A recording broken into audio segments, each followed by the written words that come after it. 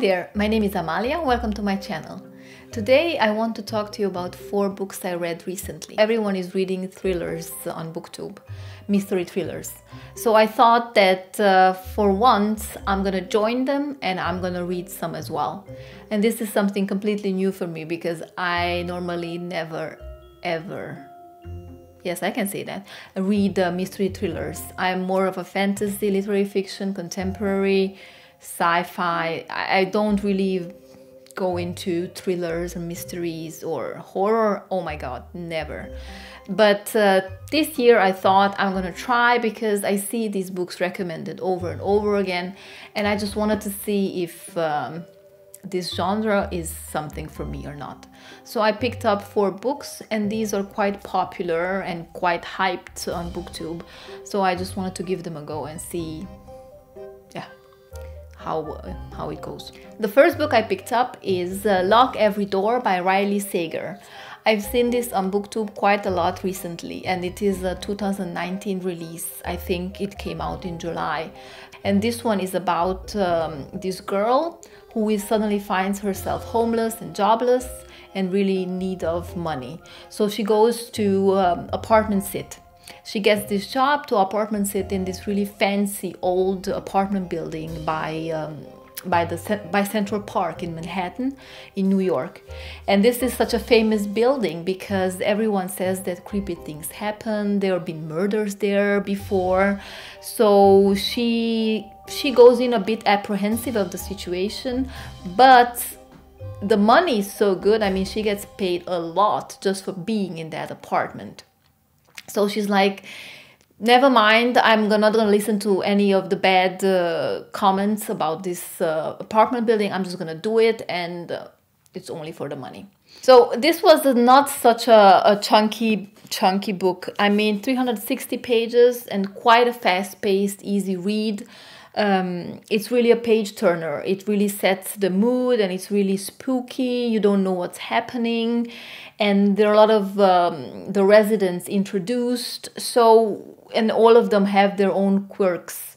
And our main character is trying to figure out what's happening in the building because she's hearing noises and just some creepy stuff happening.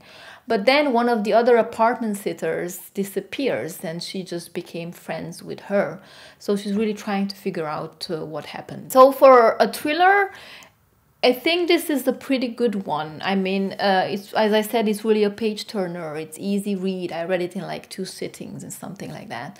And I can really see this being made into a movie because it's just the setting. I can imagine one of those apartment buildings by a Central Park, and it's just, it has gargoyles on the top, and she's her room is looking out on one, and it's just really a great setting for something like this.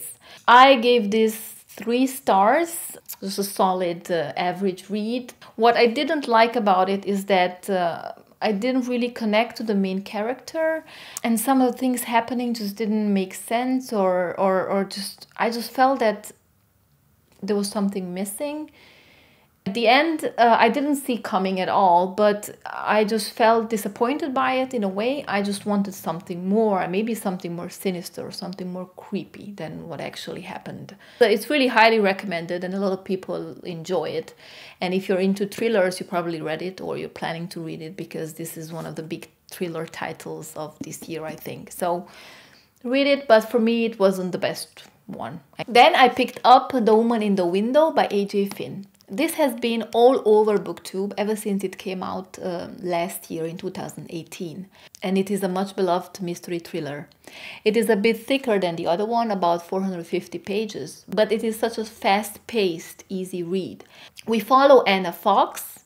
She's a psychiatrist, but she has been through a big trauma, and she is unable to leave her house. She has agoraphobia, so the fear of the outdoors. So she spends all her time in her apartment. Her groceries are delivered, her medicine is delivered to her doorstep, and she rented out her basement so to someone who can help her to do different chores around the house or outside of the house that she cannot do. She's on the medication, she's on the treatment, but at the same time she is an alcoholic. So this makes her kind of an unreliable character. She's also very much into old Hollywood movies, the black and white movies, more like scary, thrillery type of movies. Because her life is so limited, she spends her time on the internet, but she also spies on her neighbors through a window. She has a really good view on most of her street. So we start by seeing a new family move into the neighborhood, and then shortly after she sees someone get murdered. So because she's on medication, but she's also drinking a lot of alcohol, when she contacts the police about what she witnessed, she's not really believed. I really enjoyed this book. I really like the atmosphere A.J. Finn created. You really feel claustrophobic. You smell the house. It's mentioned over and over how there's a particular smell in the house because she's not airing out the house. How unkempt she is. Her hair is hanging in chunks. She's always in this robe. So you really feel present in the story. And it's really like almost like a 3D movie where you're in it and you're really smelling and experiencing, and you see all the glasses of alcohol lying everywhere. So it's really creepy as well, the way she experiences things and when the mystery stuff start to happen. I really enjoyed this one. It was a really fast-paced, easy read. But unfortunately, even for such an unexperienced mystery thriller reader, I have guessed some of the twists. I cannot give it more than a solid 3-star again. I think I enjoyed it a bit better than Lock Every Door though. I think it has really better characters and the setting and the whole... generally it is a better one than Lock Every Door. So 3 stars from me. Did you read this? Did you enjoy it as well? I find it odd that I guessed the twist though. Anyway, let's move on to the next one. Then I picked up The Wife Between Us by Greer, Hendricks and Sarah Pekkanen. I picked this up in Danish, but I don't know if that was a mistake because I normally don't read in Danish. I read really few books in Danish, even though I live in Denmark and I speak Danish on a daily basis. But all my reading is in English. So because of this, I think I felt a bit removed from the story. I was always aware of myself reading it. But nonetheless, this was such a great experience. It was such a unique way of writing about marriage. This is about a marriage, and then this is about a husband leaving the wife for the mistress. It is more like a psychological thriller, I would say. I really enjoyed this one. I really liked being into the main character's head. I really enjoyed trying to figure out if what she's saying and what she's thinking really happened, or is it just in her head.